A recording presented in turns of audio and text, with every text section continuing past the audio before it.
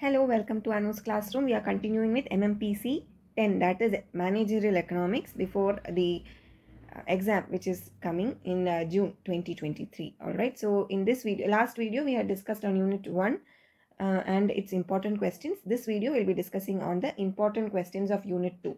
Now, Unit 2 is a unit from where a lot of questions have been asked in the past.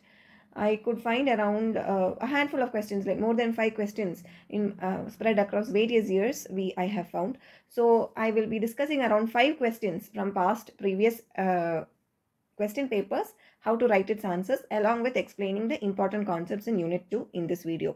So this is a very important video.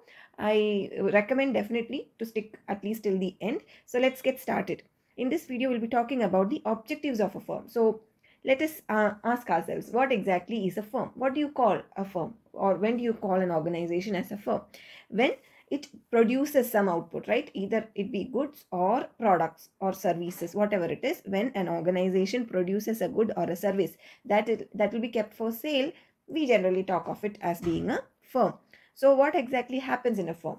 It takes in some inputs, right? Raw materials, maybe, or even human talent in the case of an IT industry or a service industry like a salon or something like that, human skills, and they turn it into output.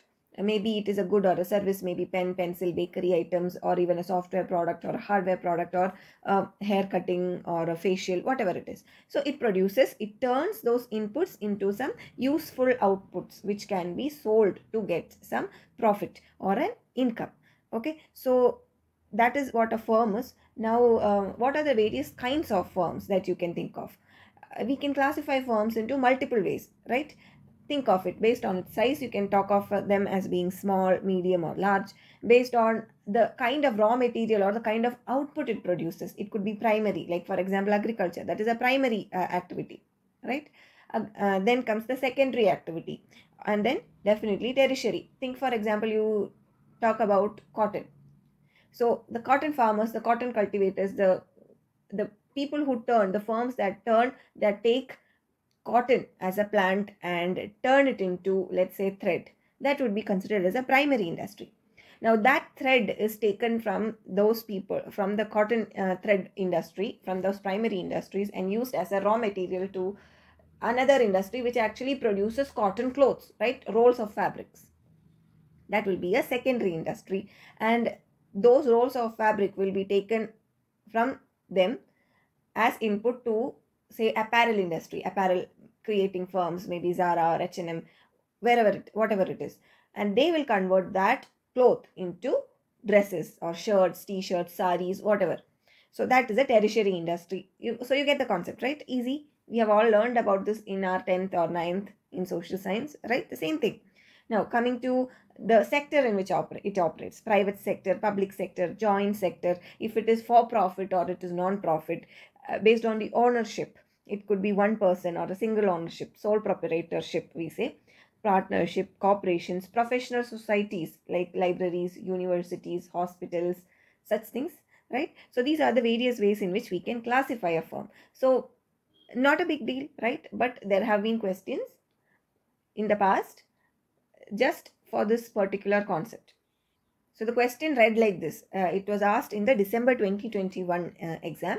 Discuss the classification of firms into different categories and also discuss the interdependence of consumers and firms, giving examples. So the interdependence of consumers and firms. So here we have on our right hand side firms, and on left hand side we have consumers. How do consumers and firms interact with each other? Firms, they produce something, and those products or those goods and services are kept in the product market, and from the product market those goods and services will reach the consumers. Now the consumers, in return for those goods or services, will give them money, right? Will be giving money or will give money as or expense into the product market, and that expense of the consumer is what becomes the revenue for the firms, right? Now, from where, definitely firms, to produce these goods and service, will need input. Those inputs are also called as factors of production or raw materials. From where do these firms get this factor? They get it from the factor market, and in return for obtaining those factors of production from the factor market, the firms will give payment. So let's considering the example of our apparel industry itself, let's say the cotton, right? The cotton, the plant, the cotton. From where do they get? From farmers. Who are those farmers? Those farmers are people who also make up the consumer market, right? So it is from these consumers that their economic resources come into this factor market, which in turn are used by the firms as factors of production. So it is from this factor payment from the firms, okay, which is done by the firms into the factor market, where the consumers get their income in order to spend it in the product market. So that is what is expected of you when it is asked to talk about the interdependence of consumers and firms. Now, coming to the major chunk or the major topic in our video today, what exactly is the objective of a firm? This is also one of the questions which got asked in the previous year's question papers. So what exactly is the objective of a firm? There are many objectives of a firm, most important being profit maximization. We all know profit maximization. If it is a profit for profit organization, then definitely it is standing to make profit. And not just profit, but when you're making profit, we actually want aim at maximizing our profit. Similarly, just profit is not enough. We need also to have wealth. So another objective of firms is wealth maximization for itself and its shareholders, correct?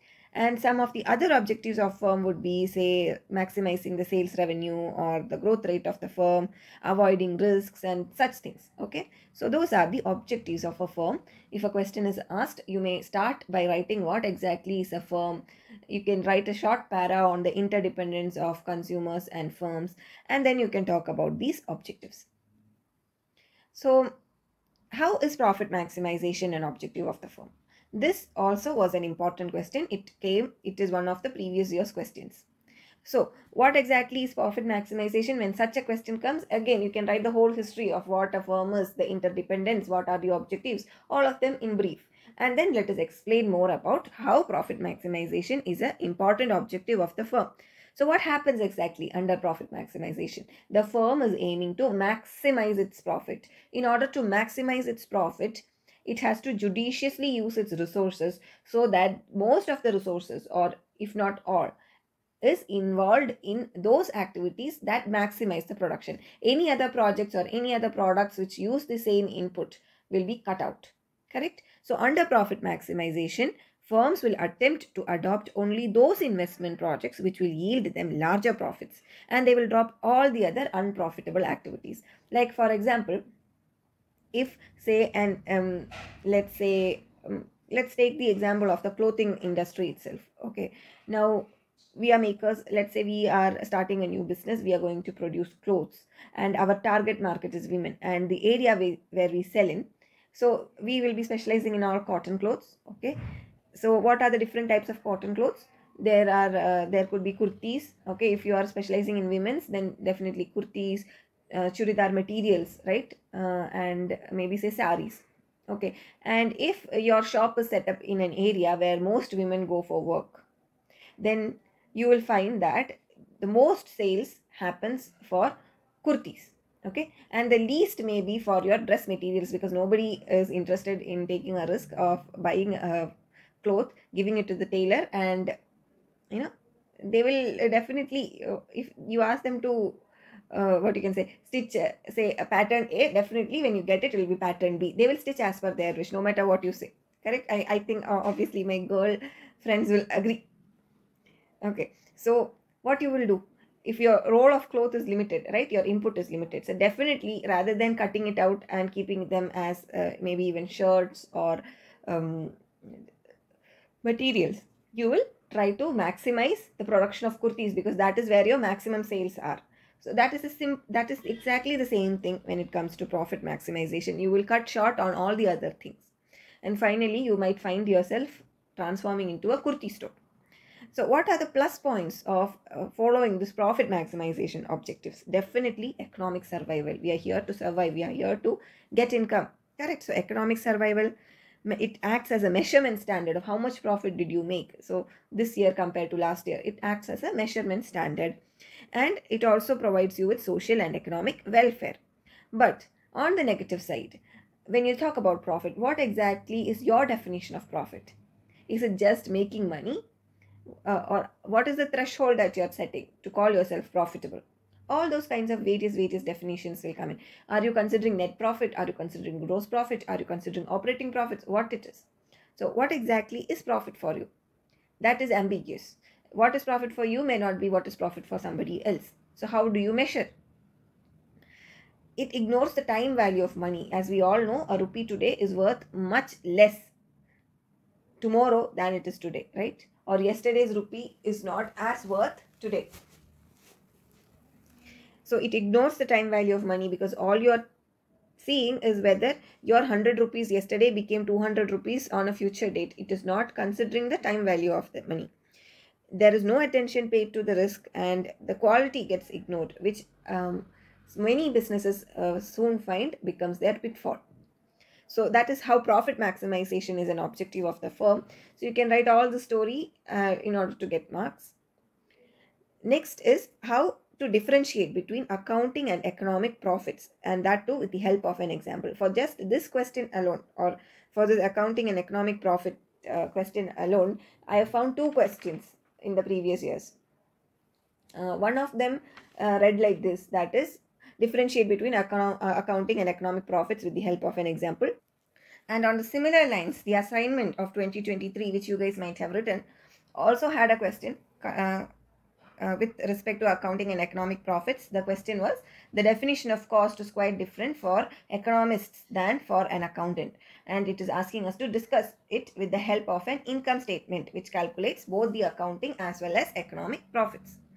Okay, so how do we tackle such a question? So let us start by talking about what exactly do we understand by economic profit, and what is it that we understand by accounting profit. So for an economist, profit is economic profit, while for an accountant, being a finance person, he is more concerned about the accounting profit, because it is, for him, it is just those accounting revenues, right? So economic profit is that form of profit which is derived from producing goods and services while factoring in alternate uses of a company's resources. So this term, alternate uses of a company's resources. That is the key differentiator here. Okay, so when you talk about economic profit, we are not just talking about how much revenue you got and how much cost was involved in getting that revenue. You're not just talking about that, but you are also talking about something called as the opportunity cost, or that implicit cost, and that is how we decide on the economic profit. I think most of us, especially Indians, and if not us, then at least our parents, you might have always, they always think from that economist point of view. And that comes evident when they say, I should have not gone to this shop, I should have gone to that shop, it was nearby and it was also having that sale, then what did I gain from this whole trip, right? Such talks are most common in all our Indian households. That is economic profit, what they are talking, right? Like for example, you might buy from a store that is nearby your shop, which sells goods for a slightly higher price than travel maybe 20 or 30 kilometers to buy from a shop that has a marginally lesser price, right? The reason why that comparison happens, that doesn't happen just on the amount part. If it was an accountant, they would have only talked or looked at the price of the product. Okay, say apple 1 kg, I will get it from Big Bazaar at, let's say, 90 rupees, but the Big Bazaar is 50 kilometers from my home, whereas my nearby shop Dukanwala, he will charge me 99 rupees, but I don't have to travel. He's just down my flat only. I can just go there and buy.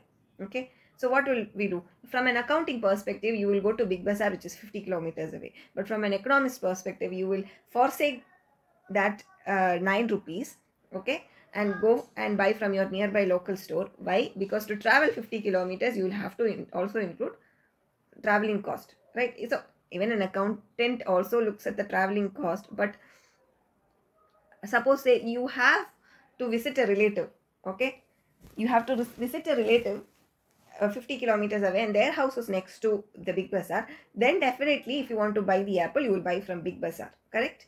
So the traveling cost was there, but what changed, right? So all those things, that kind of a thought comes in from the economic profit point of view.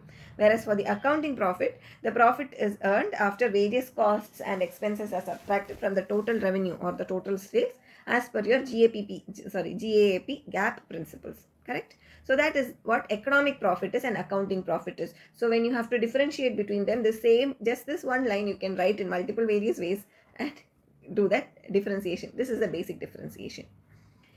So coming to the example part, I want to introduce to you a new company. Okay, disclaimer, it is a purely fictitious company just created so that I can explain to you the concepts easily. Okay, and we'll be calling that company as Sattvic Sweets. So let us consider the finances of this business that we are going to call as Sattvic Sweets. Okay, in order to understand economic profits and accounting profits a little bit better. So Sattvic Sweets, let's say it made a revenue of 10 lakh rupees during the financial year 2022 to 23. Okay, and in that 2022 to 23 period, the company had spent 1 lakh rupees for acquiring the raw materials for producing its sweets. 3 lakhs was spent on salary to its employees, 2 lakhs as rent, and 50,000 on equipments. And the owner of the Sattvic Sweets, let's assume that he was a techie who got bored. He or she was a techie who got bored and left their MNC job to start a business and have a life of their own, right?